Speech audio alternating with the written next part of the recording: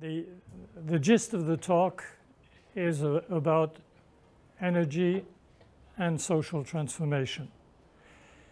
But of course, we're constrained by climate change and the effect of climate change.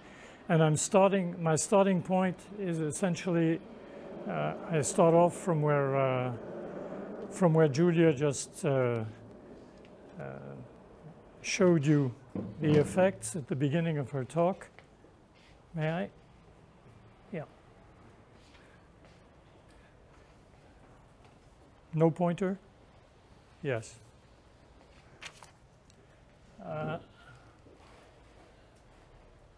The relation between these two is the heart of my talk. We'll first go through some basics, and in this part, don't hesitate to interrupt if something is not clear. I'm not going to be very technical, but there may be questions. And this is the essential part, the question of sustainability. Can we do changes that are both adapting and confronting climate change, adapting to and confronting at the same time? And as an example, I'll take the problem of nuclear energy, which is a very spectacular case of what is known as technical lock-in. How many of you know about technical lock-in? Has anybody heard about it already? Yes, you have? Good. So we'll come back to that. Just go through quickly through some of these points. The idea, of course, as you know, is we had a situation of stable climate, and we have created a situation in which we've unbalanced the stability of the climate, the effect of climate on the Earth. The Earth today is a ball that absorbs energy mostly through the ocean, 90% through the ocean, and a little bit in the atmosphere, a bit more on ice. You've all seen pictures of the melting ice in Antarctica, and a little bit on land. So we're in a situation of instability. We had a system that was relatively stable, and we are now in a system of instability. We've been in that instability, and it's been increasing for about 150 years, basically the Industrial Revolution. This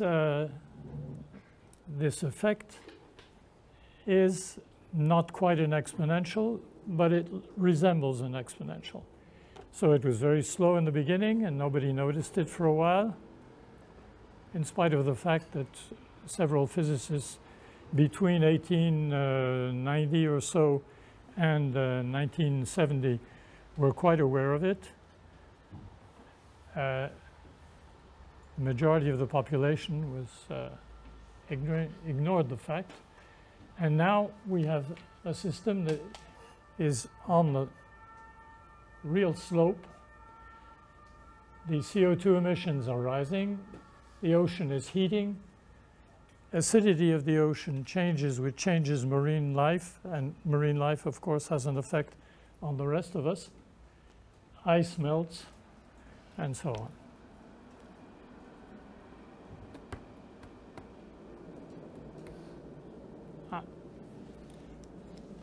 Now here's the heart of my point, and the heart of your responsibility. Your responsibility. For us, it's too late.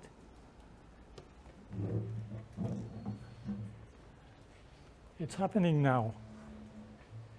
What you see, I'm taking a picture that resembles very much the one that Julia showed you, but the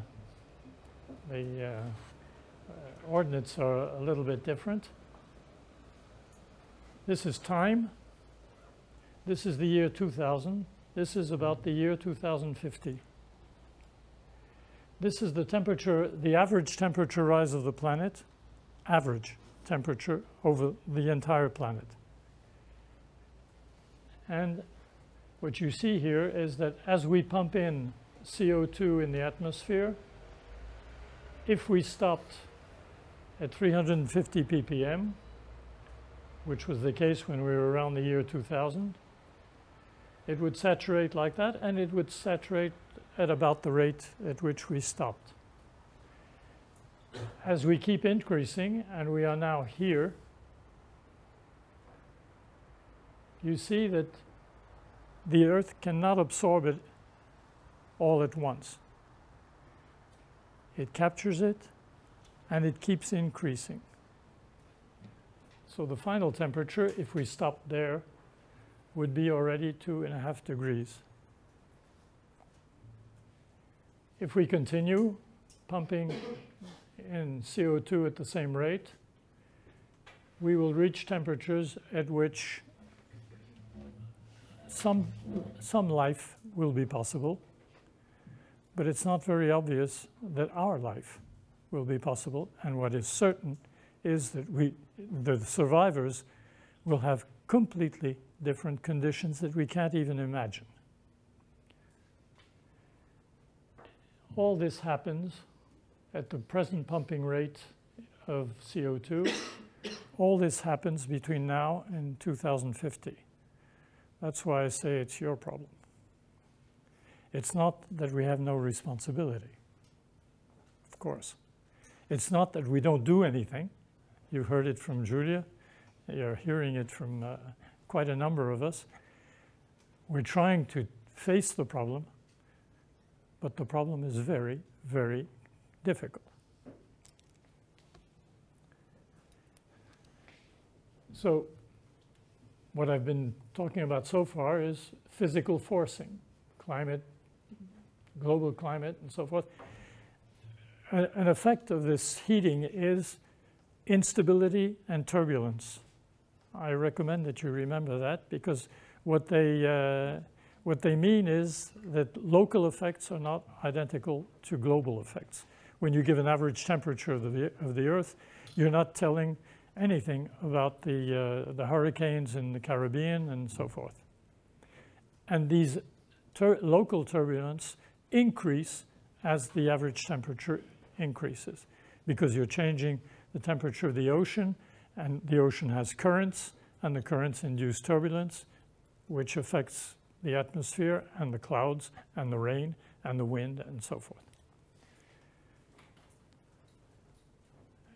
When the ice melts, coastlines change. When the permafrost melts,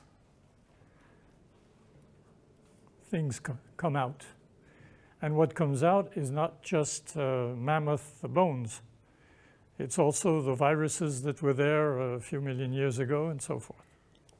Okay, I don't think I have to convince you that there will be major changes. And my point is, major changes will occur in all living groups, but it means that we're going to face, during that period, now, you know that it started already, population redistribution, migrations, the changes in agriculture and so forth.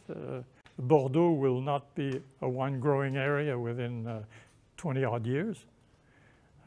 They may grow wine, but it'll be strange wine. It'll be the wine that we used to import from North Africa. French colonialists imported it from North Africa years ago, and it found it very, very heavy. It's going to change. Cities. Half of the world lives in cities. Cities like, say, Nairobi, 20 million inhabitants on the ocean, on the coast. 2 meters of water. 20 million people have to move. It's not going to happen in one day. It's not like an earthquake. It's going to happen slowly, things are going to evolve. They are already. And one of the things that's very both fascinating and, of course, troubling for you is to follow what's going on now already that is quite apparent, but not spectacular. And there are people in the world, we've heard about that from Julia, there are people in the world who don't want to think about it, who don't want others to think about it. So there's a fight going on in that, from that point of view. Urbanism is going to change industry. Industry has several questions. It's what sort of industry do we need in a world where things are changing at a rate that has never been seen in history, which is what I was showing. Things are going to change very fast. What sort of industry do we need? Can we still live with essentially heavy industries, big systems that are hard to move and so forth? Or do we need something that's much lighter? How light? Can we do without heavy industry? Of course not. There are some areas in which we're going to need it. Where and when? That is going to change. It is in fact already changing. If you read the Financial Times or The Economist, you see that they're aware of that. It's going on. And the difference is that it's going on being regulated by the people who own these objects, these industries and so forth, and who have their own interests, which are not necessarily the interests of the majority of the population, of course. So we're in a situation where conflicts are going to increase. And that, of course, is another one of those things that affects human societies. And, of course, trade, transport, globalization, and so forth, I don't have to amplify on that. So we have a system in which you have, on the one hand, energy change that affects planetary change. The fact that the planet changes human access to resources, all sorts of resources, animal as well as ground resources. And the system is much more complicated and much more feedback oriented. You have planetary change that determines survival conditions. Societal changes are going to occur to adapt to the planet. It's going to change production, usage, and so forth. And the upshot is energy is an instrument or a tool of society. And to what extent is it a tool that has no personality, or does it have a personality? Is it an object that is something that changes continuously because it's human? It's decided by humans. Now, just to sum up, can we get rid of this? No? On peut le baisser un peu quand même? Non? Mais ça fait rien, c'est pas grave. Hein?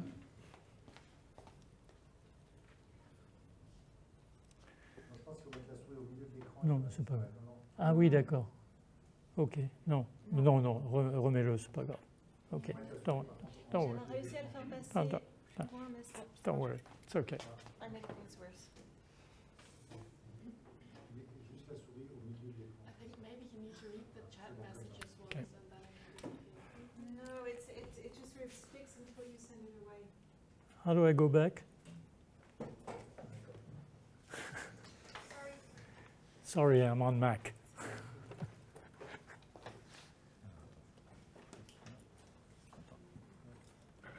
OK, d'accord. Entendu. Merci.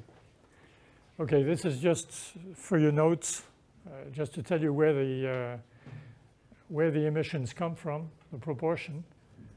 note that this, half of this, a little bit more than half actually, is cows.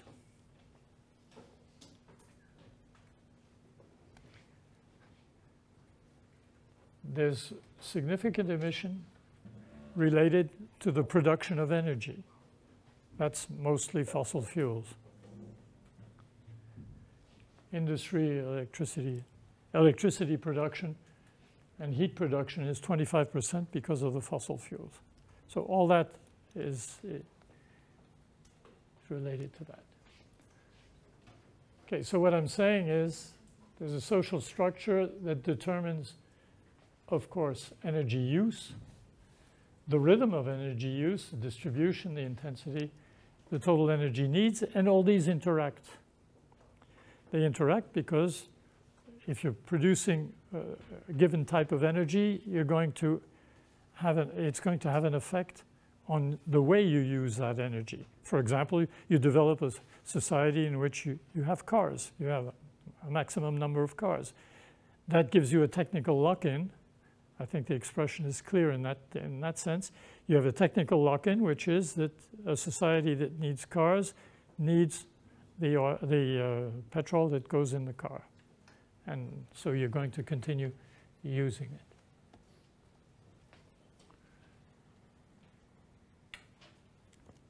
And then there's another feedback, which is a global effect. The available energy use, the total energy use that's available, is going to impact society. It's going to create things, as I mentioned, cars, a technical lock-in on one hand, but it also can give you a freedom. For example, the sun offers the Earth 1 kilowatt per square meter. If we were able to use even a small fraction of that in a significant way, and it's happening now, then we have a freedom that we don't have if we're dependent on oil in the ground or fracking or nuclear energy. Okay, so this is what I said before, and this is what I'm introducing now, is we want to reduce greenhouse gas emissions. How do we do that? How do we regulate it? At what speed can we do it? This is essentially what Julie was talking about. Can we attenuate the changes that are going to affect all living groups, not just humans, but non-humans as well, including vegetables and trees and so forth, which are all dependent on each other. So remember, feedback, feedback, feedback. Can we find a just transition? Can we do it right? What you don't see here, this is sustainability. Can we do it in a way that people can live through it, people and nature? The transition will occur. That's the curve I showed you. We have those. We had those 50 years. We have 25 left. It's going to be a transition. It's going to be a sharp transition. It's never been so fast. How can we preserve livable conditions? The problem is both material and subjective, including race and gender. And I didn't write that down to be woke. I wrote that because it is a real problem. And I could have added, in fact, that we're still affected by the colonial period. So it also includes those effects. I don't have time to go into that, but I leave that to you, and I'm sure that you'll find a lot of literature on the topic. which is very important.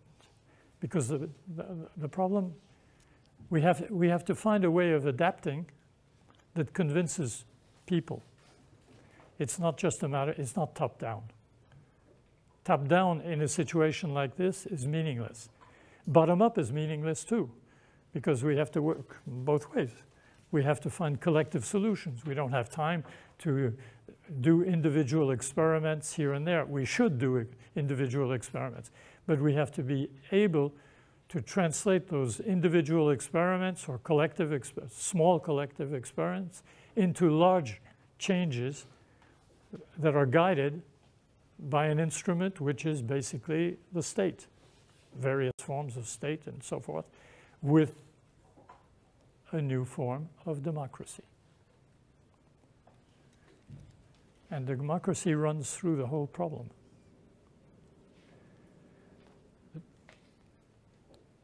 No surprise, inequality. Julia talked about that as well, and of course it's a crucial aspect. Low-income populations are the first to be affected. They're the first and they're the most effective. Imagine people who have housing that is mediocre or absolutely impossible. How do we change that first in order to allow a large fraction of the population to stop using greenhouse gases, including wood, and use electricity in amounts that are low enough and so forth, that we can test to be just the right quantity that's needed for improving living conditions, and at the same time, the two go together. Improve living conditions and slow the emission of greenhouse gases or impede the emission of greenhouse gases. How do we combine institutions? That's not easy either. Combining institutions and markets, since we have to live with markets for a while, we won't change that from one day to the next, unfortunately.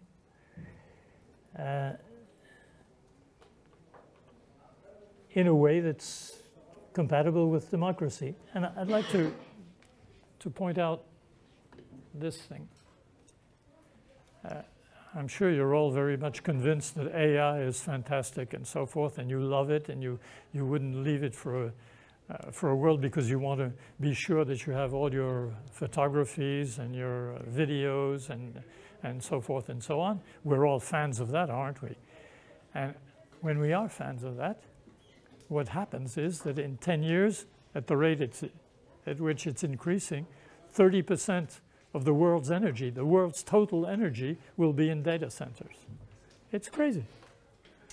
So of course, you're fighting thermal isolation of a majority of poorer people, against the creation of data centers for the rich.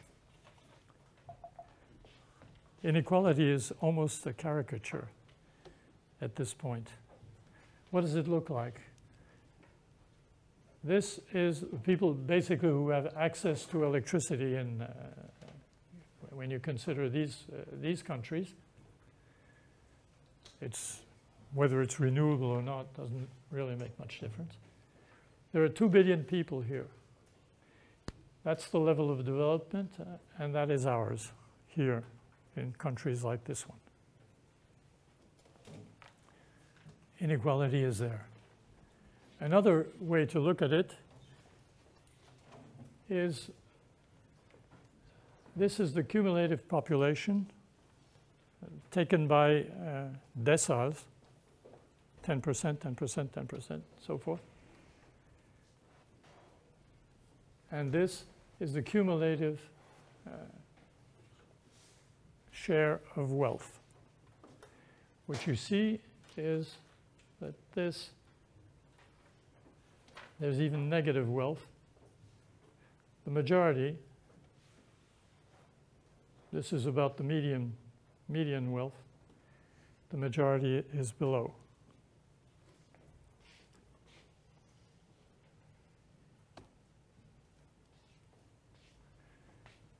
This is the emissions per capita.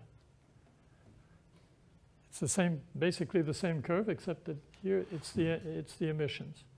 And what you see is the richer you are, the more you emit. And take the US, for example. The US is 14 tons per person, 14 tons of CO2. It's 1,000 times more than what you find in the islands of the Pacific. That's inequality. And there are fights.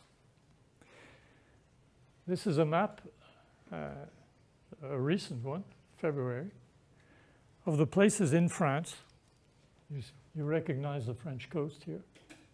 This is France, in which people are fighting against inequality with a climate change tonality, because they're fighting against cementing a new mega highway, or cementing a new place to build, for example, an Amazon distribution center, things like that. So these are the areas in which they're fighting. And here it is. There's trouble. So we send the police. We send the army when we have to. When people are fighting for some, when they refuse, for example, these lakes, artificial lakes that are built on hills, to retain water. It's the most stupid way to retain water in the world, because of course the water evaporates in the summer sun, even in the winter sun actually.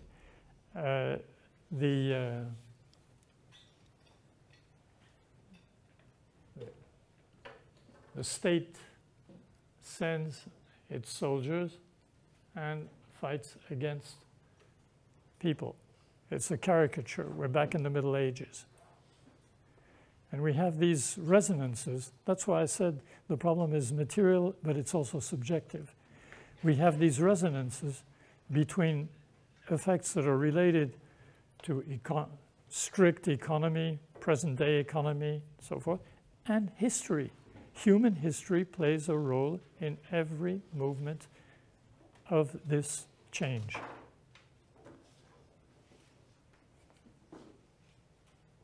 Of this climate change, of the answer, our answer to climate change, I mean. A few words on a case of technical lock-in, which is fairly spectacular, I think. Just to remind you, nuclear energy is 2% of the total energy production in the world. It's 10% of electricity production. There are 443 reactors. They're mostly what is called light water reactors, or pressurized water reactors. It's a technique that we can come back to if you have questions on that. But just remember, there's one technology that has become the technology of the majority of the reactors. But it's not the whole story of nuclear energy, because you have to put something in the reactor to make it work. You need fuel. And the fuel cycle is at least as important as the reactor. In France, it's a large proportion of the total energy production. It's 70% of the electricity production. So France is a special case. But if you look at what happened in the world, you had a development of nuclear energy until the 70s and early 80s, and then a drop, which is not only related, and perhaps not even mainly related, to accidents. 3 Mile Island, for example, in the States. It's related to economics. It was just too expensive. And why was it too expensive? Why did it take long to build reactors and so forth? We'll come to that in a minute. But the result is that it is an energy production system that does not produce a large amount. It produces small amounts of CO2. So in France, for example, it's 4.5 tons per person, whereas in the States, it's 14 tons per person. The States has nuclear reactors as well. They have 20% of the electricity coming from nuclear reactors, but cars and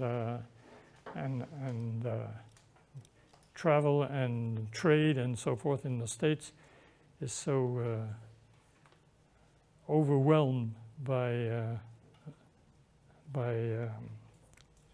traffic, motor traffic, that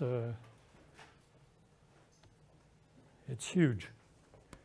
Just a few words on basics, just to remind you. Of course, nuclear reactors are based on the use of fission. The energy is huge. Breaking a nucleus gives you 100 million times more energy, in a very small volume, of course, than breaking a chemical bond. Chemical bond is typically a bond in oil. So the energy, the density of energy is enormous. It's a density of energy and not a total energy.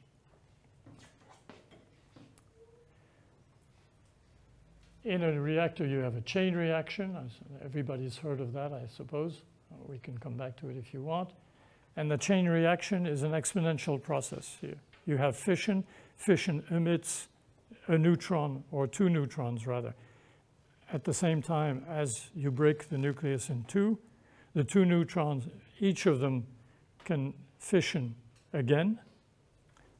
And that's the first generation. There's a second generation where the same thing happens, a third, a fourth, a fifth.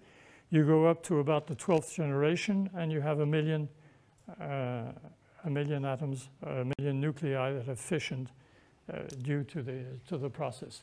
So if it happens in a metal, where the atoms are close to each other, then it's going to happen. Those millions of atoms, millions of atoms, will have fissioned in about a microsecond. That's a bomb. And what you do in a reactor is exactly the same basic physics process, except that you dilute the process so that all the fissions don't occur at the same time. So you send out the neutrons, you distribute the neutron distribution is such that the interactions are slower in time. And so you get out the energy, you try to get out the energy before everything breaks up. In order to operate a nuclear reactor, you need exquisite control, because this is an exponential process, and the means of control that you have are all linear. For example, what are you going to do? You're going to change the size of the reactors or of the space where the neutrons travel in such a way that you reduce their probability of interaction with the nuclei. That's linear. You change space. You can change the temperature. You can change the pressure if this occurs in a pressurized water reactor, for example. You can change the energy or the density. All these effects are linear, and you're trying to control an exponential process. Overall, it works. It works because very clever people have designed these machines. Very good people, very competent people operate these machines, and that is absolutely vital, crucial. These people are trained to operate a reactor in conditions where they're always watching to see whether it's not, that exponential is not starting somewhere in the reactor. And so the competence of the people, the number of the people, the quality of the people is absolutely crucial. And the reason why we haven't seen more accidents is essentially related not to a fantastic technology that was designed by people in a special place and so forth, but by the fact that good people were trained, and many of them, in such a way that they make these things work. And even when potential accidents initiate, they know how to bring the machine back to equilibrium. A little bit of history. Nuclear energy had a troubled birth, as you know. That's the bomb, the Manhattan Project. What I just want to note is that there were many power reactor concepts. There's not just the light water reactor. There are many others. One of the founders said there are about 1,000 possibilities. Among those, 19 different reactors with completely different concepts, very different from the ones that we know today, were developed, operated, and worked. They worked because the people who were working them were very competent and knew how to react and so forth. So they were studying these things. They were studying. They were not deciding that we're going to build an industry on it. They were studying the problem. And there was a committee that Oppenheimer was the chief of that was asked to discuss the feasibility and the acceptability of nuclear energy, of nuclear power. Can we have a system built on nuclear power? And they said we're going to need another 15 to 20 years of pure research, pure technological research. There's no basic science to reinvent, it's known. But technology, for the reason I just gave, exponential versus linear, is very tricky. And we need 15 or 20 years of experimenting to find out whether it's possible and whether it's safe. And whether the radioactivity can be controlled or eliminated would be wonderful, but no, it can't. And what do we do with the residues once the reactor is stopped? We need another 20 years. And a few years later, at the same time, the US Navy decided it needed a nuclear submarine. A nuclear submarine is interesting, especially if it's a light water reactor, because it uses water, and the Navy knows things about water. And so they said, we want a reactor because we can keep our submarines under the water for 6 months. We don't have to go up and let people breathe and refuel. We don't have to refuel. And the oxygen can be recycled by the motor of the submarine, a nuclear motor. So they designed a nuclear motor, not something that produces electrons, a motor that just turns a propeller. They built a motor started in 1951, and it worked about 6 years later.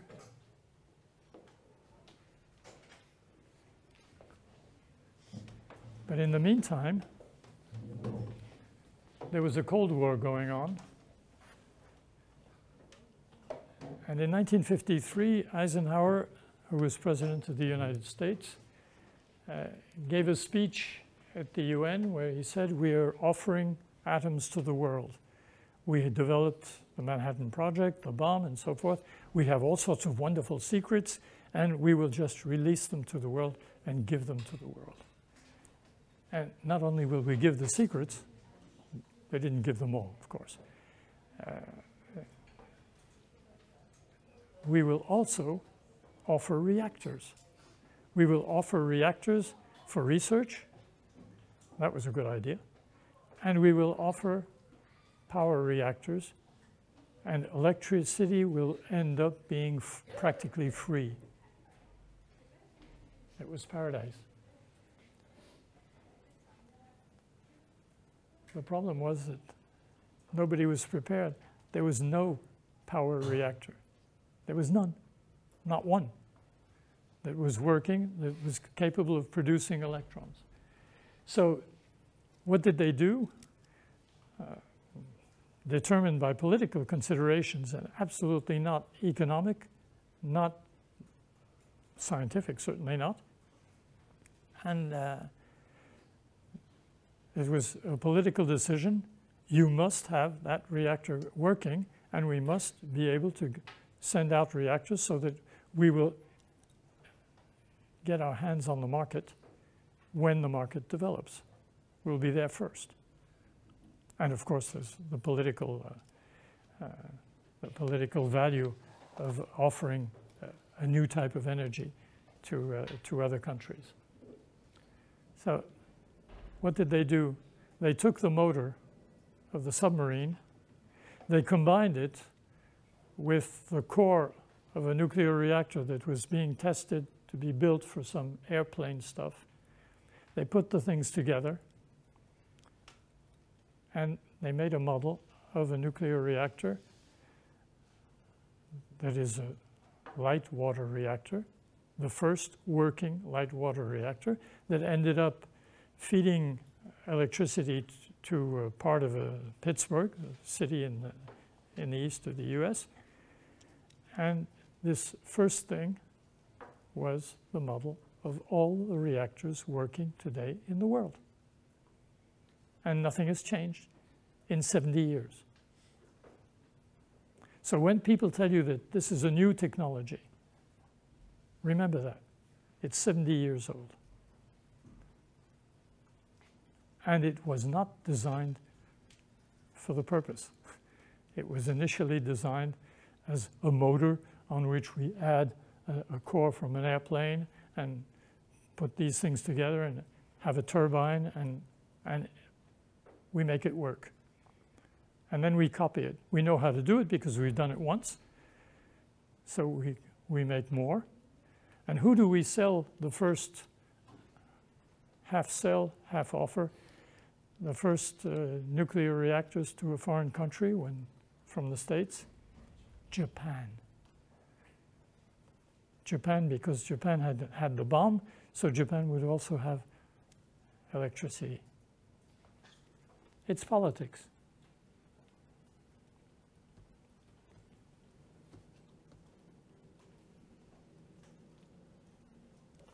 Just to remind you what a nuclear reactor looks like, it's not a simple system.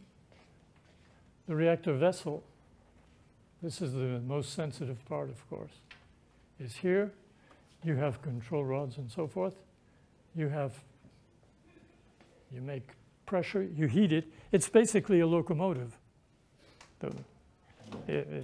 You're heating water under conditions that are not that fantastic. And the motor, the pressure runs a turbine, a generator, and the electricity comes out. It's quite large. This is a truck, okay? These are not small objects. When people tell you that the first thing we have to do now, for example in France, is to build a series of huge nuclear reactors and a whole family of small ones that have all sorts of virtues, remember that.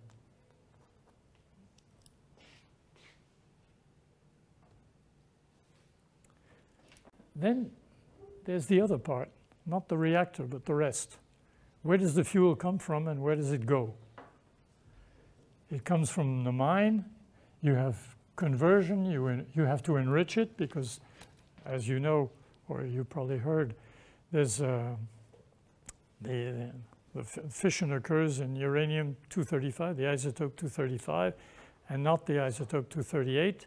So isotope 238 is 99.3% of the uranium.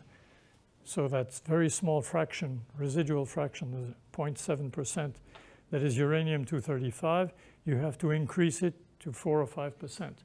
That means that you have to enrich it with a big bunch of factories that cost money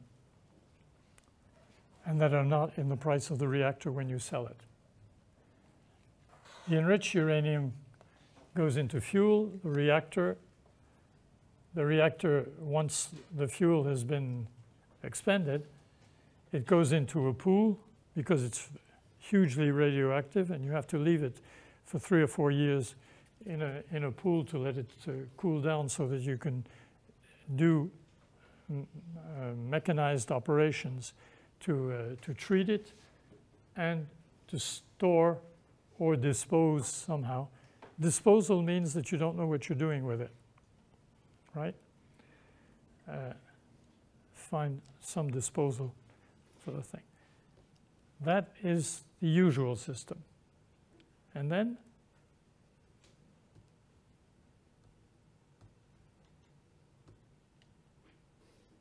come on, there. This is the French system. This is what makes France a special nuclear country. France, Russia, not the US, France, Russia, and to a small extent Japan. Japan has been trying to do it, but it doesn't work. So it's basically France and Russia have this system. You have the system I showed you before, and here, once you take the spent fuel, you have a good idea. You say, let's run it through the horse again. We'll take the uranium that comes out. It's depleted in uranium-235, but it has a lot of uranium-238. It has essentially nothing but uranium-238. We'll irradiate that with neutrons, not the same energy, but that's not too important now. We'll irradiate that with neutrons in a reactor. The uranium-238 will go through a series of reactions and become plutonium-239. Plutonium is fissile, and it fissions more easily than uranium-235. So we're making something, we're basically making energy out of nothing, out of something that was initially useless. Isn't that wonderful? We're playing with people's magic feelings. The result is that actually this process is essential to make bombs. The chemistry that goes in, not the process itself to make fuel, but the enrichment process and the production of plutonium is essential to make bombs. People who develop that are people, if we're back in the 50s, 60s, when the US did the same thing, the essential use of that was to make bombs. And the use of that today is, let us validate, take advantage of the fact that we have these factories to make this, this possibility and turn it into a commercial, something of commercial interest. That is a dream that doesn't work, that has been shown not to work, but which France and Russia are pursuing. Is it worthwhile economically? This is the way the price of nuclear technology has increased. It continually increases. The more you make them, the more they cost, and the longer they take. No valid industrial process goes in that direction. A valid industrial process, for example, would be this. This is solar.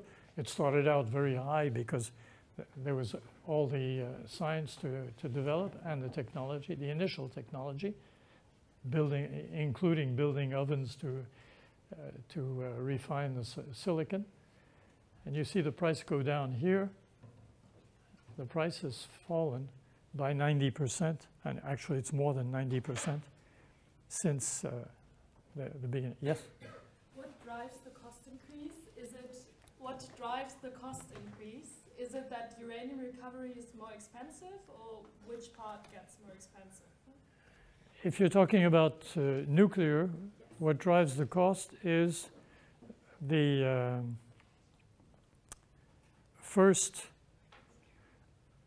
the time it takes to be sure that the reactor you're building, every reactor, that's the main, the nutshell is there. Every reactor is a special case. Why? Because of feedback. Because when you change the neutron distribution by introducing an absorbent in order to control the neutron intensity, you introduce a rod of boron that absorbs neutrons, you're changing the neutron distribution. You change the neutron distribution, you change the fission probability. If you change the fission probability, you have to redistribute the initial pieces of uranium that the neutrons go into, and so forth. So you're changing the geometry of the reactor. Not hugely, by small amounts, but because it's an exponential process, you have to be very careful. And it takes time. And if it takes time, and if you have to change the nature of the absorbents and the material that you put in the reactor, you're rebuilding locally, bit by bit, the reactor. So it takes 10 years instead of taking 5 or taking 3. The exception, one of the exceptions, essentially the best exception, was when the French were building the series of reactors in the 70s. Because they were building them one by one, but they were building them one by one at the same time, if I may say. Because while they had a population of workers for all the various areas, technical areas that were involved, and they would take them from one place to another to build a new reactor. And these people were very competent because they'd been building these reactors. They could go fast. They could copy directly from one reactor to the next and change while they were building one reactor and the other one had started to, had advanced, say. They could immediately take the advantages that they'd found, the new changes that they'd made from one to the other, and it went much faster. So the average time for building a reactor at that time was about 5 years, 5 to 6 years. But when you build one reactor starting from scratch, it's been shown to be, experimentally shown, to be between 10 and 12 or 13, and perhaps in the case of EPR in Flamanville, 20 years. In the case of solar, it's quite different. The advantage of solar, it's true to some extent for the windmills, but solar is very spectacular from that point of view. A solar cell is about this size. And all you do is connect these once you've made them. And these are pieces of silicon that you have to refine and so forth. It's not that trivial, but it's a very basic, well-defined technology that is always identical to itself. It keeps on. You just make more of them. So you end up with plates, and you can make miles of it. You can make roads out of it. So, or cover roads out of it, I mean. So there's a simplicity there that you don't have at all in many other technologies, of course, including nuclear technologies.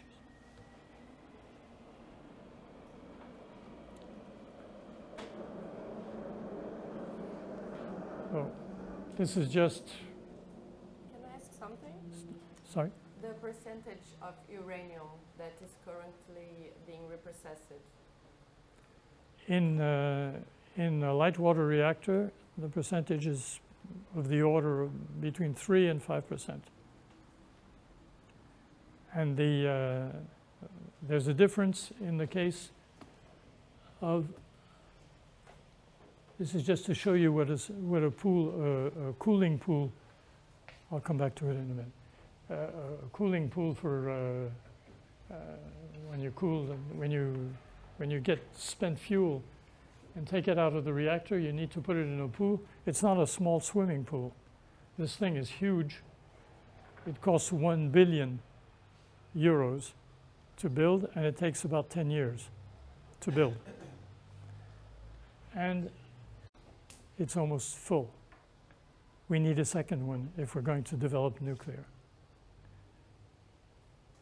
And it's tricky.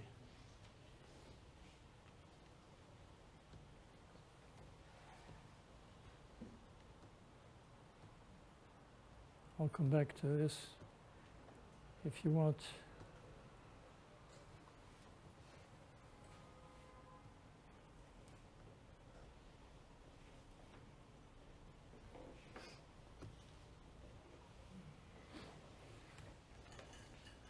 This is to answer your question. The other thing is small modular reactors, which are being sold today to us. Sold virtually because they don't exist. There's not one that works. In 2002, the nuclear people themselves decided that enough was enough. We can't continue with light water reactors because we're depending, these are light water reactors, 1950 technologies based on military applications. They were very clear about that. So we have to build something else. So we're going to build generation 4 reactors. Generation 4 is essentially answering Oppenheimer's question.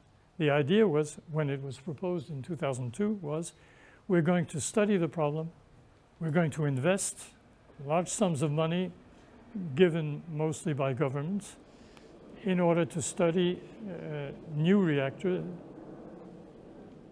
old reactors, but make them work industrially.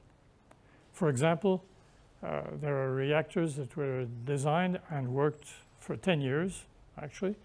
A small reactor was built with liquid fuel. Liquid fuel. The advantage of a liquid fuel is that you don't have core melting. There's no core. So it's much, intrinsically it should be safer. The problem is that the liquid is a salt, a uranium salt, that has fluorine in it and is very corrosive and so forth. So you have to find a system in which you can manage to solve the chemical problem. It's not a physics problem, it's a chemical problem. Things like that have to be studied, and it takes years to study that. The amount of money that was invested in it was not that large, even if it was given in part by people like Steve Jobs and so forth, who were very excited about it and thought they would make a lot of money about it.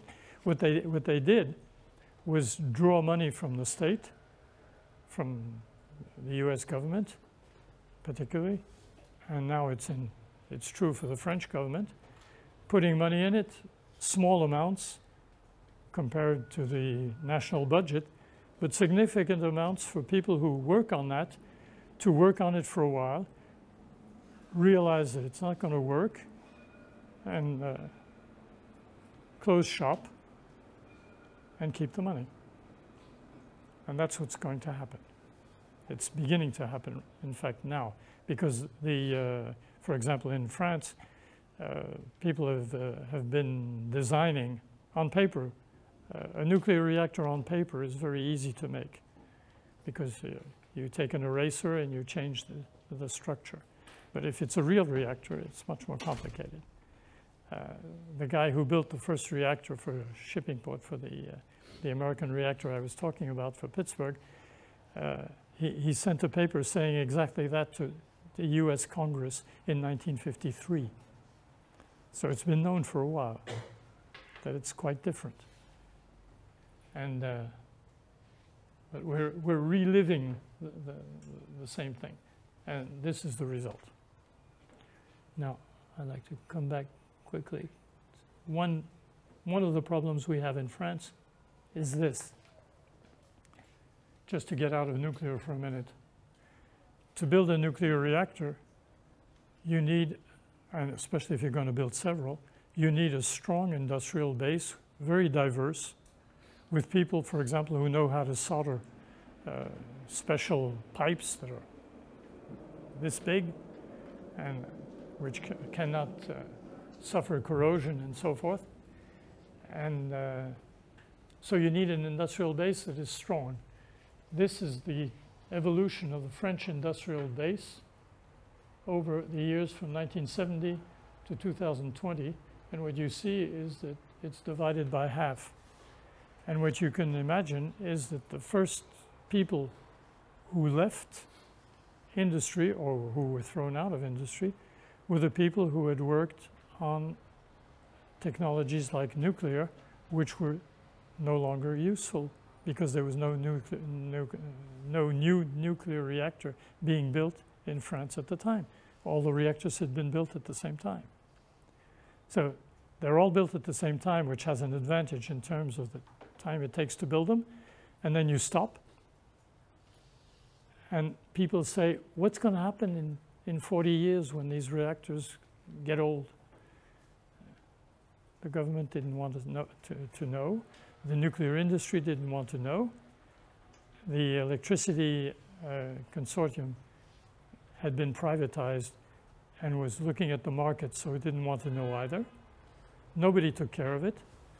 And we're in a state today where the average age of a reactor in France is 39.3 years old. And in principle, after 40 years, you have to be very careful in using a reactor. So that what the decision was that let's prolong them. Let's decide that we're going to let them work for another 10, maybe 20 years. Who knows what's going to happen? Initially, when they were designed, the idea of the 40 years, I can go into that if you're interested. There's a very simple reasoning, which is that at some point, the reactor is in a so-called pressure vessel. And the pressure vessel is something that you can't move. You build it, and it's there, and it's in the concrete, and you can't take it out and change it and put in another one. That's impossible. You abandon the reactor, and you build another one if that's your desire or your possibility.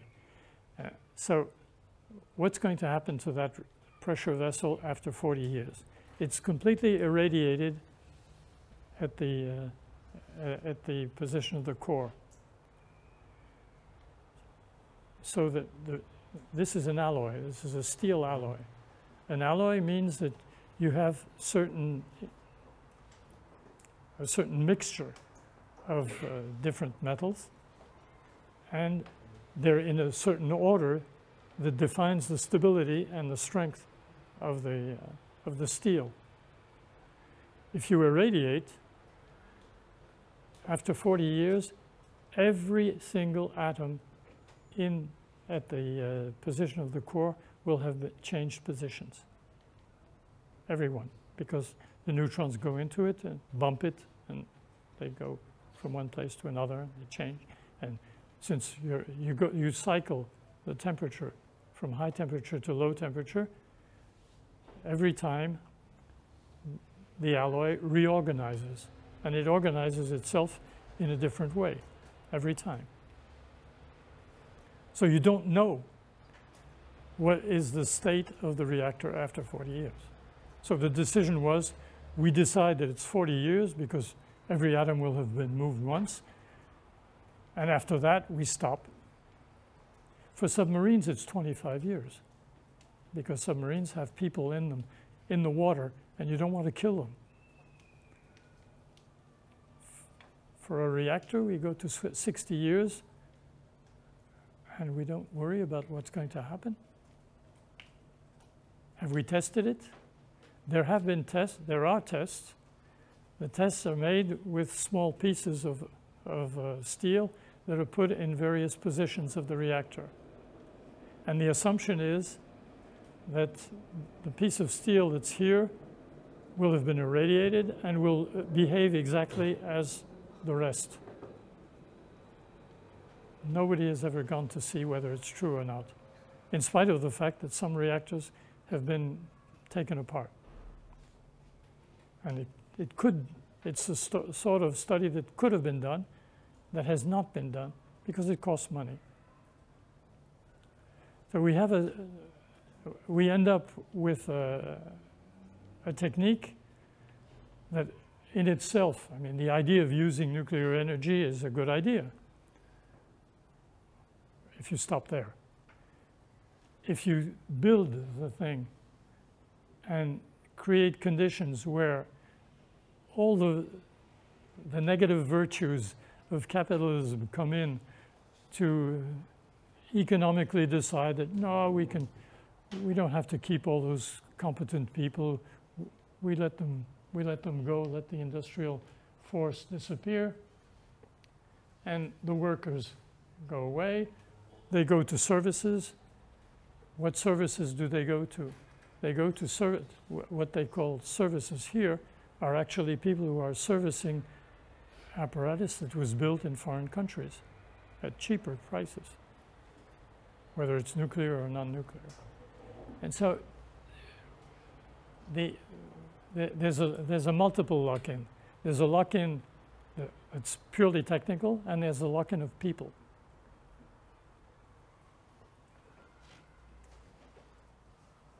And I have no idea of the time. 5 minutes, okay. This is to show you the speed at which solar is increasing. We have reached a point where solar represents right now about 6% of world energy, as opposed to nuclear 2%. So it's growing. It has its problems. One of the problems is the sun doesn't shine at night. We've been told that for many times and so forth. So we need to find means of storage and so forth. There's been incredible progress in that in the last years, and the progress is everywhere. It's been in the storage, it's been in the technology itself and so forth. It keeps growing, and the rate of growth at the moment is judged to continue at the same speed, which means that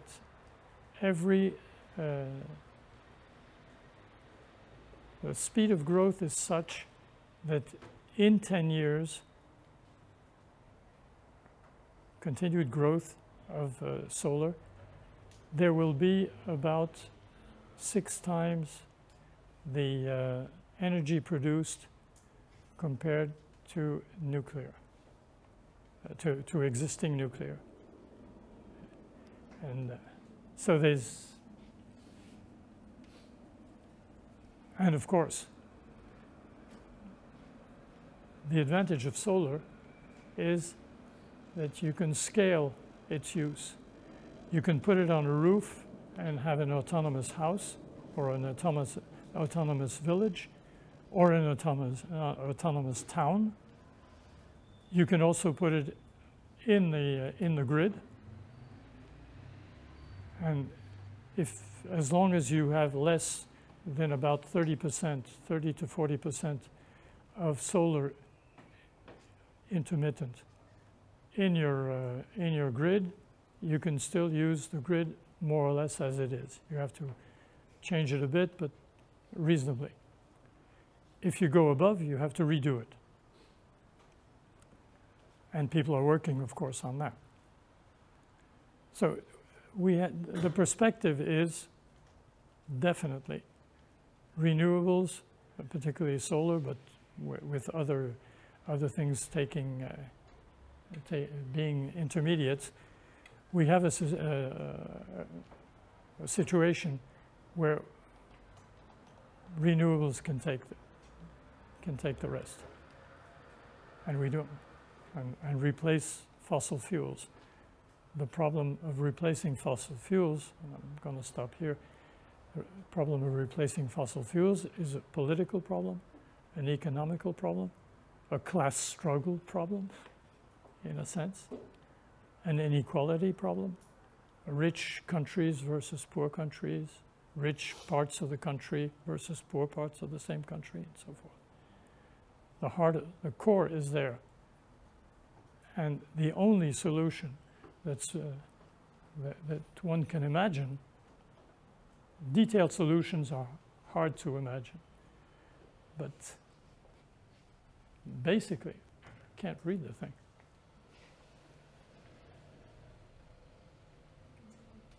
No, we can't. I can't. Well, this is the basic thing. Finding a way, because energy is an instrument of society, society has to take that instrument and see how it shares it, how it works it, how it changes it, and how it distributes it, and for whom, and what are the priorities. And you have 20 or 30 years left to solve the problem. Thank you.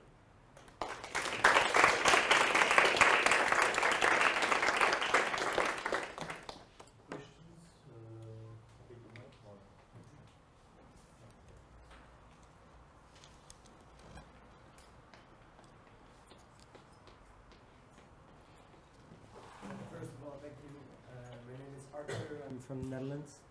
I was wondering what your view is on thorium reactors. I know that you went over like all the small modular reactors like in one go, but I was wondering what your view is as a person with experience on the topic, because I see some parts that could be like potentially beneficial, especially in the sense that it could also, the problem that we have right now with nuclear waste, like as far as I understand, we can use some of the nuclear waste that we already have and process them through thorium reactors and therefore reduce the half-life time of these isotopes. Yeah. There are actually two different questions. You can, there's a technology that involves using so-called fast neutron reactors. The light water reactors I was talking about are reactors in which neutrons, when they're emitted, they're energetic, fast, and they are slowed down by interaction with the water. They bump into water molecules, and they're slowed down like a billiard ball gets slowed down when you knock on other balls. And so you have slow neutron reactors and fast neutron reactors. I didn't talk about the fast neutron reactors. Their advantage, quote and unquote, is that they produce plutonium from uranium-238. In order to do that, you need to have fast neutrons. So you need to have fast neutron reactors. And fast neutron reactors producing plutonium have, at one point, there's a bunch of plutonium in the reactor. You need a small bunch, about 5 kilograms, to make a bomb that's better than Hiroshima. So if you have core fusion in a fast neutron reactor, you have a bomb, a potential bomb. So the technology is very sensitive. I was talking about exponential versus linear. This is worse. So people have overall abandoned. There are some people who still work on it, and there are, especially in France, people dream of reusing this because they want to close the fuel cycle. And it's a way to close the fuel cycle. That's one point. The other point is thorium. Yes, if you use uranium-233 instead of uranium-235, you can produce thorium. You can produce fission after there are some nuclear reactions, and then you produce fission from a thorium isotope. The advantage is that you don't produce very long-lived radioactive nuclei. Very long means it can be 1 million years. You shorten it considerably. You bring it down to 300 years. 300 years is a long time. It's 10 generations. But it's possible Okay. to use the nuclear waste that is currently stored in France, right? To use that as a fuel, so you go from 1 million years, you don't add any new energy, and you reduce it back to 300 years. You reduce it and you bring it down from 1 million years of radioactivity to 300 years. That's the positive aspect. That's true. It works if you have the appropriate fast neutron reactor. There's a slight problem, though, another problem, besides the fact that you may not be enthusiastic about developing a fast neutron reactor for the reasons I mentioned. There's another point, which is that in order to do that on an industrial scale, because that's the only, it doesn't make sense otherwise, it's enormously expensive. Remember that there was an experiment in France. Super Phoenix was built that way, and it was stopped because it worked 8% of what was expected. So there's a difficulty there. The other problem is that if you build a system like that, you're going to need one fast nuclear reactor devoted to the cycle you're mentioning for every 2 normal reactors. So you're increasing your nuclear fleet by 30%.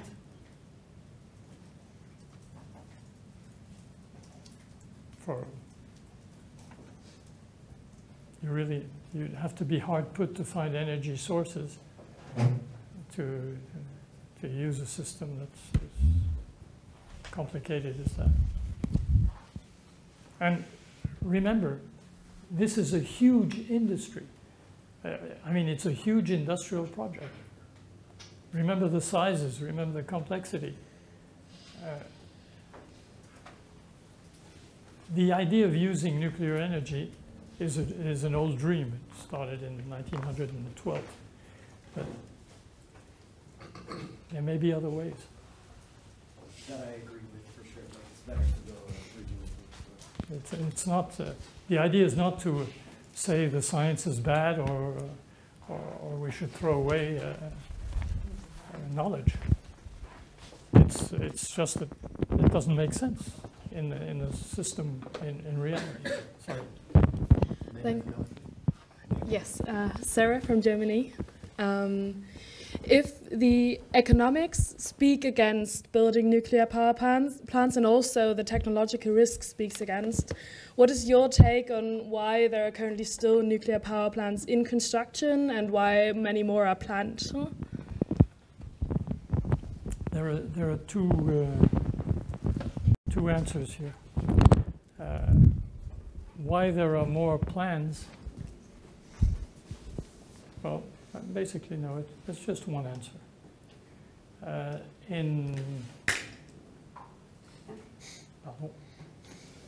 It's a light water Yeah. reaction.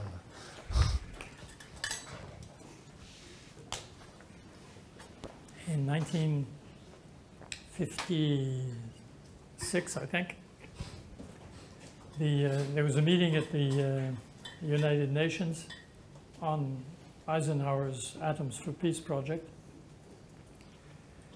And the Israeli expert on nuclear, the guy who was responsible actually for developing nuclear energy in Israel, came out and said there are no two nuclear energies. Military and civilian are the same because of the fuel cycle, basically, including a reactor to it. But basically, it's the fuel cycle. It's the extraction of plutonium and so forth. You can imagine that many countries are interested in having an access to the knowledge. It doesn't necessarily mean proliferation, because experimentally we know that there are 9 countries that have developed bombs. There's another country, Iran, that could be accessing. It's just at the limit. But basically, the knowledge to build a bomb is on the internet. If you do it in your kitchen, you won't make a good bomb.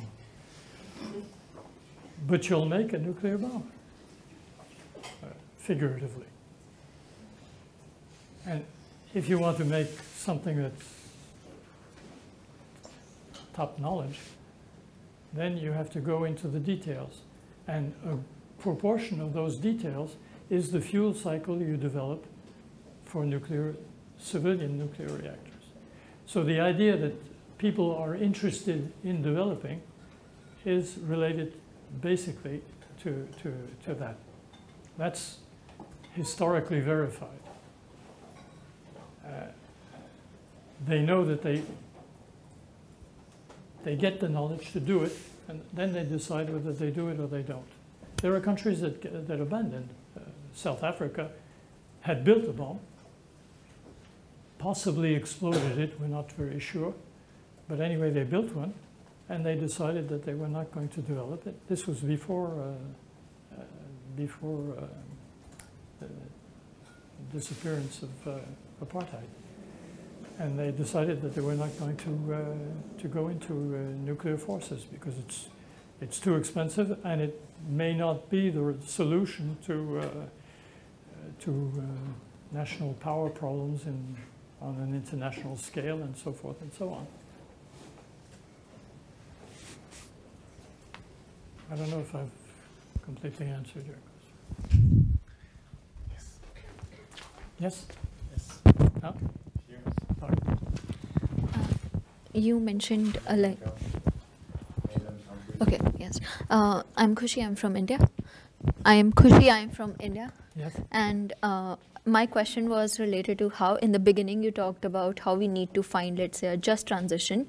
And for that, we also need to combine institutions with the market. So I wanted to know which institutions in particular should we be targeting, how to actually do that, and how does that factor into, let's say, the state-economy relations that you just talked about, particularly... Repeat the beginning of the question slowly. How? Yes. How what? You talked about finding a just transition. Just after that. Yeah, so which institutions should we be focusing upon? Like when you said that we have to combine institutions with the market. Yeah. So which institution should we be focusing upon, and how should we be doing it, especially given the current context of, like, let's say, the state-economy relations? And we don't have a lot of time anyway, so how do you suggest we go ahead?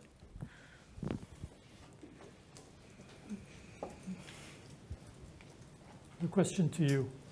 How can we do it? I'm serious. I mean, I don't have an answer. When I look at the institutions we have, and France these days is a caricature of malfunctioning institutions, when I look at that, you feel almost paralyzed. The only thing is that we do know from, including from French history, that at some point there are breaking points. There are tipping points from the point of view of the climate, but there are breaking points from the point of view of society and societal stability. We are in an instability. It's true worldwide, and it's true country by country. And how we're going to get out of that, I don't know. I don't know. What I can say is that we can imagine on paper, it's like paper reactors. It's on paper.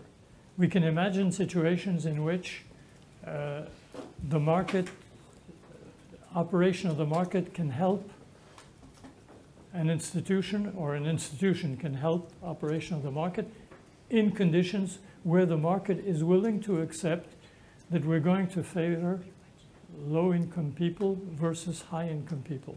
And markets at this point are not exactly going in that direction. So there is a contradiction, yeah. I agree. If I may also mention, I have a friend which has been, he's now retired, he headed the power plants. He was also the one who wrote the fundamental book about security, nuclear security. So we had discussions, quite tough discussions about that. And he was completely sure that we could make very safe nuclear plants and everything. He's an engineer. And at what point he was, I told him, okay, maybe you're right, but do you think it's still currently the case? Because now we have lots of subcontractors. Neoliberalism into the nuclear era, it's subcontractors, private-public partnerships, and it changes things. And he told me, in that case, of course, now it's not as sure as it was before, because we don't even know who are the subcontractors, and there are cascades of subcontractors. So the institutions, also in relation to the market, is also at the production level. You have plenty of changes between the 60s and now in who is producing, who is maintaining, and it's probably a major problem. Absolutely. Hi, I'm Thomas from Norway. I have two questions. The first one is related to the intermittency problem. That's like intermittency problem, like of renewable energies when solar and wind can't produce. You can basically control the production of energy as closely as you can with nuclear power or hydropower, for instance. And if we're going to phase out nuclear power, and hydropower, for instance, isn't very scalable. You can't. There's a limit to how much you can expand it. How are we going to solve the? How are we going to ensure that basically supply meets demand at every point in time? Like, should storage, is that the solution, and how in that case?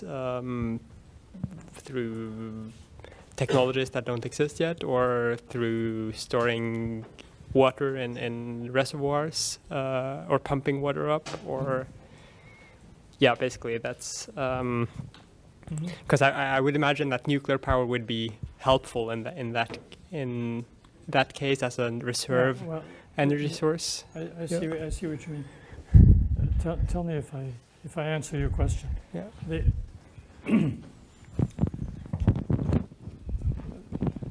How do things operate in fact? When people talk about, especially people who oppose the development of renewables. There are fewer people now than there used to be, but there are still many people, particularly in France, who do everything they can to slow down renewables so that they can tout their nuclear reactors and so forth. What they try to put under the rug is a factor of time. It's quite clear that we're not going to get rid of the use of nuclear energy tomorrow. It'll last at least 10 years. For many reasons. One of the reasons is that the radioactivity is in the reactors. And as long as we check that they are still, that they can still work without creating major problems, then those reactors that are checked and work should be kept to do exactly that. In the meantime, work like hell to adapt the grid to intermittence. That's one thing. And use all available technologies, which include pumping water and cycling it and so forth, and developing hydrogen as well. There's a very interesting situation. I was convinced that the idea of using hydrogen was silly because it's based on electrolysis. It requires huge amounts of energy to start with, and the electrolysis problem itself, and the output is fairly low. But actually, when you look at it, the process itself is not very complicated. It can be improved, and it is being improved. And it's quite possible that for hydrogen, we're in a stage where we were for solar about 20 years ago. So there are possibilities. I mean, the immediate possibility is simple. It's keep using nuclear energy because we have it. And as long as we're sure that we've put in enough strength and not too many levels of subcontracting to guarantee that the reactors can still last for another 10 years. I mean, you have to be realist because it's a real problem.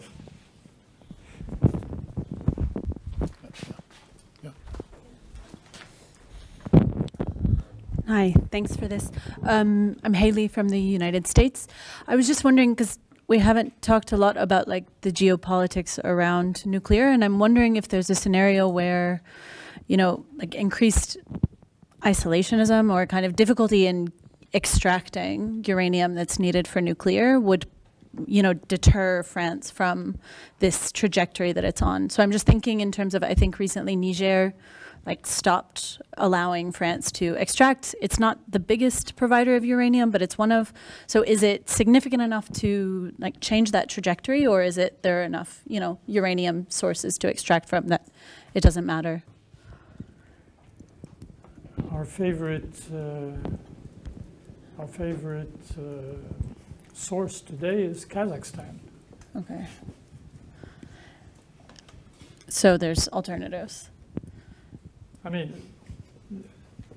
it's the problem in itself is not that different from the problem of oil in the 1910s, 1920s. It's you go where you get a source and you can commercialize and so forth. It's very cynical. Whether that's what's happening. I mean, I'm not saying it's good or bad.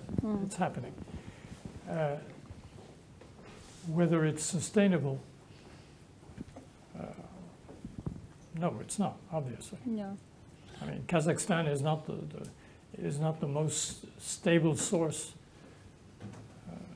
It depends a lot. Another thing, we get our uranium largely from Kazakhstan, and we get our enriched uranium, 30% comes from Rosatom, Russia. And it was not affected by the war in Ukraine. There was no blackout, and there was no refusal, no, what do you call it, opposition to trade and so forth and so on. Business as usual. Okay.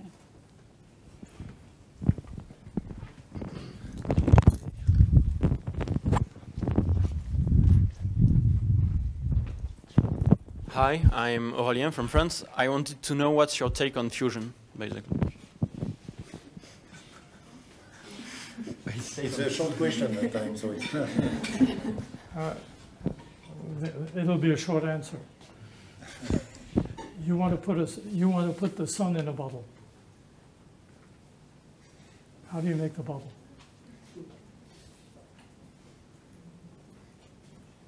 There's the development of plasma physics, thanks to the idea of developing fusion, has been fantastic, and that's wonderful from the point of view of science,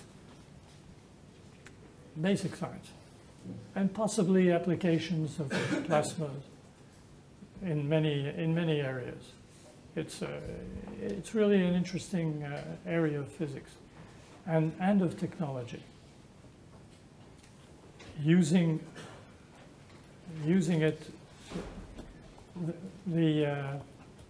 in a normal in a light water reactor, the most intense neutron flux is about 10 to the power 14 neutrons per second, which leads you to, after 40 years, every atom has been displaced once and so forth.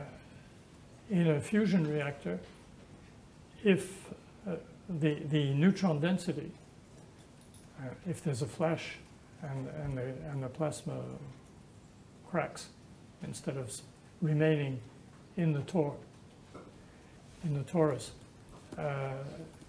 if the neutrons go out, it's 10 to the 18 to 10 to the 20.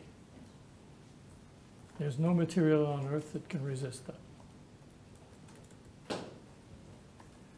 So the idea, I mean, the result has been that in 1950, people said, in another 20 years, we'll have fusion as an energy source.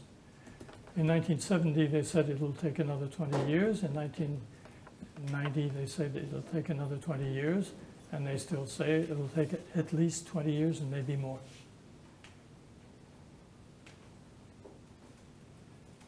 Doesn't work. And you can go a step further. There's a basic reason, and then there's another problem, which is true also for standard nuclear. Do we need essentially centralized electricity sources?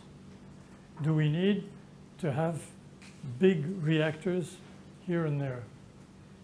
Is it the sort of, do we have an industrial center necessarily next to it, which is the situation today, which is the economy in which we are today?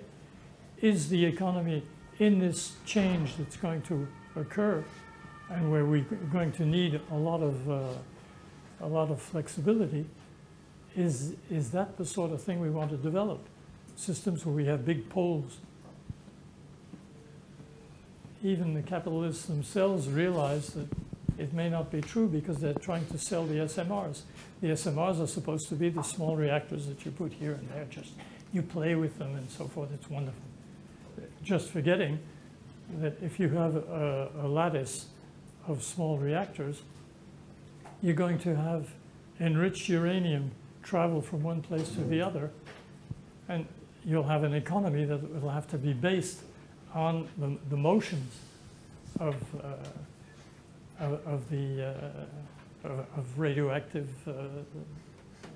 material, which has to be protected and so forth, and all the trimmings, the stately trimmings of policing and surveillance and safety guards and things like that that go with it. Is that the sort of thing we want in the period where we're trying to adapt to climate change and find flexible solutions and so forth and so on? Besides the fact that we don't want, not everybody wants to have a policeman next to the door. My name is Aysulu, and I am from Kazakhstan. So I want to ask about, yes, nuclear plants would be a solution for sustainability, but we touched upon inequality and equality. I'm quite interested. Right now, the solution could be like sustainable and maybe right for the climate change and what is happening right now when it comes to ecological side, but what it comes to inequality, I want to know your idea, because for instance in Kazakhstan itself right now we are providing like mainly 40% of all uranium, and it has like extraction and everything has ecological consequences that are affecting that part of area, like country. And also it will take like just 20 years just deploy all uranium that we have in the country.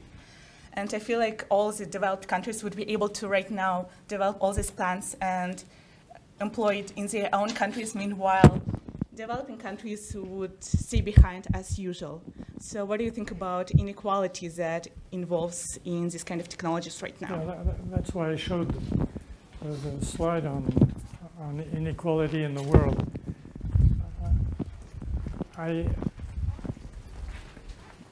Two things. One thing, you have to realize that countries that say we want to develop nuclear, even countries that start to pour concrete to put a nuclear plant on, even when they've reached that position, and sometimes even when they've started building, very often they abandon. And in fact, the majority of the countries who, after 1980, decided to apply to building, asked for contracts to build nuclear plants, they abandoned.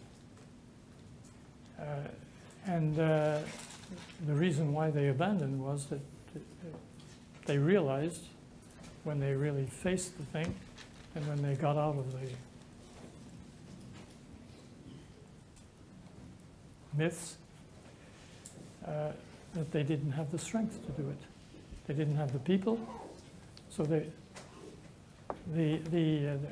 caricature is what Rosatom is doing now. Rosatom offers, and it's doing that in Africa particularly. It offers a country, I think there are five or six countries that have been offered that, including the recent countries like Niger or Burkina Faso, and countries that are not at the top of richness, and who dream that they're going to leap up.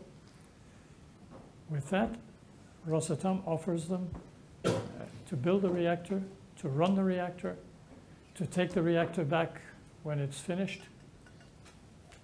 and the country will just have the money and the electrons. That's colonialism. And for one, it's colonialism, and two, I don't think it's realistic, because you can't run a country.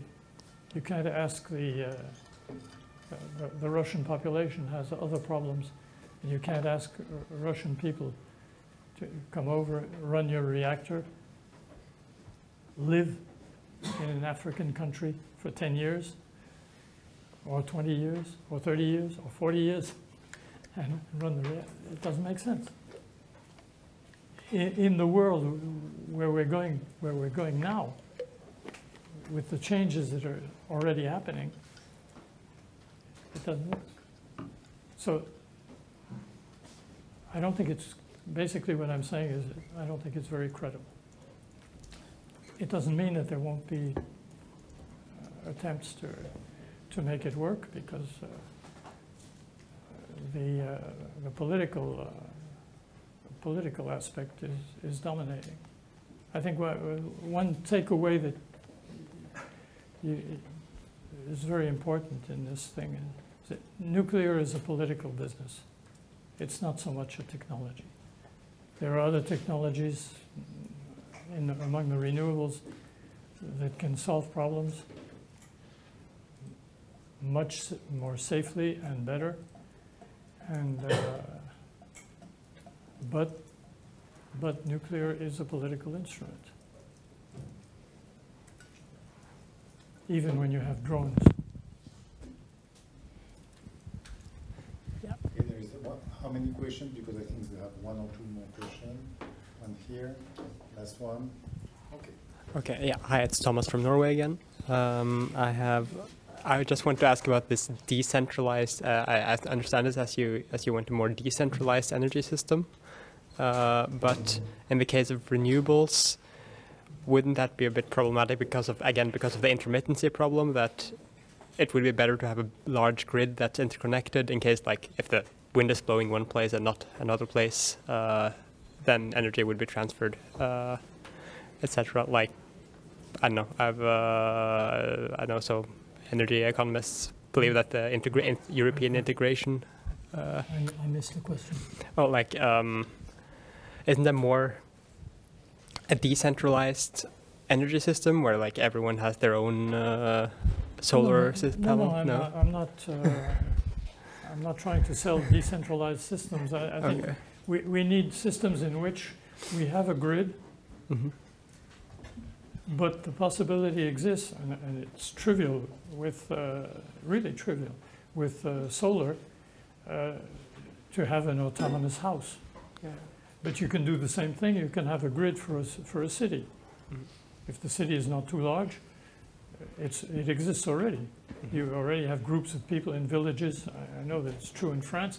You have villages that are setting up their own little grid. As long as you stay low energy rate, you can very well do it. So you mix that with a system in which you have a real national grid or international grid, and you can send your electrons to Poland or get them from Germany or whatever.